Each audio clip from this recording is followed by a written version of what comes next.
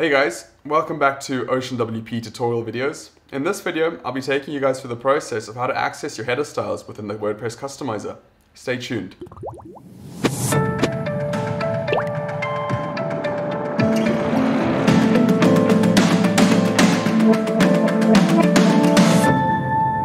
So let's go back into our theme panel. All right, as you can see here, we have those 6 options that I mentioned in the previous video. And for the demonstration of this video, what I'll be doing is I'll be taking you guys through the header options within the customizer. So I've opened up the page and I've opened up the customizer section. And as you can see over here, this is the header option that we're going to be playing around with today to show you the options that are available.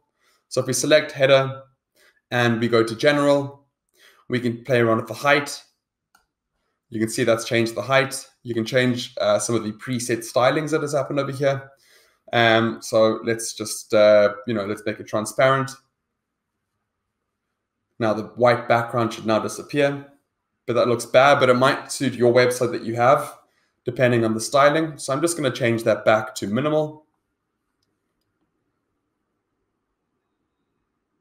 And you can play around with the fact that, whether or not it's a full width header or a boxed header. So I'm just going to change that to boxed, and you can see that you would need to play around with the stylings. Maybe the menu is too long, but let's change it back to header full width. You can change the background color, so let's just make it visible. We don't want that, so I'm just going to revert back to white. Okay, let's go back to the header menu. Logo. Let's change the logo. You can see that one, so I'm just going to change it to change logo. And I'm going to upload files from a new logo section, and I'm just going to do that one.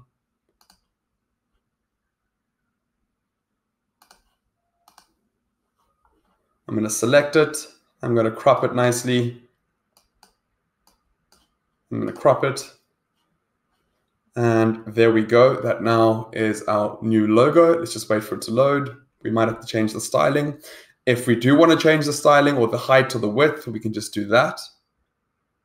We just slide to whichever one suits your preference. Like that. Let's go back to the menu section. So depending on what type, how many menus you have on your site, you can now choose to see which one displays here. So we have the footer callout, which is the default one at the moment. We can change the positioning of it.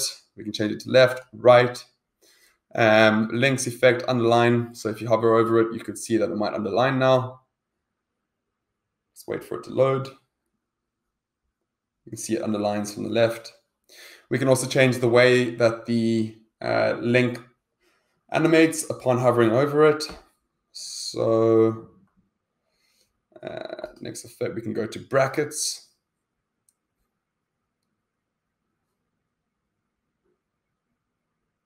Just wait for that to load. You can see now that when you hover over that, it now loads, but we can see that the styling has gone off a little bit. We can fix that.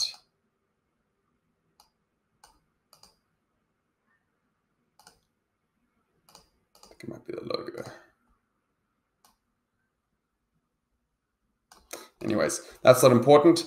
All right, and within the social media icons, this is that section over there. If we enable that, we'd have a list of options that we could choose from, such as the colors of the icons.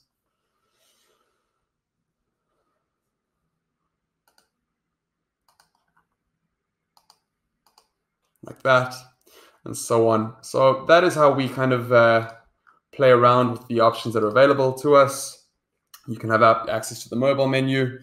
It's really worth having a look at that. So stay tuned for more videos on the rest of the features that OceanWP has provided to us. We'll dive into the typography and so on and so forth. Thanks, guys.